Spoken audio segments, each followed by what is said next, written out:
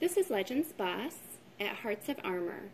Today I will be working on teaching Boss how to present a bow position.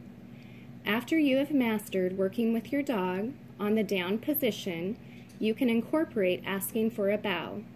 You will start by having them in a standing position and gently place your hand under their stomach for support. You will then lure him or her into a down position. Once they are in that desired position, you will then cue the position as bow and immediately reward. I'm going to work the beginning stages of teaching how to have your dog present a bow position. And I'm going to put my hand underneath his belly, and I'm going to ask him to go into a down, but giving him the support with my hand underneath his stomach.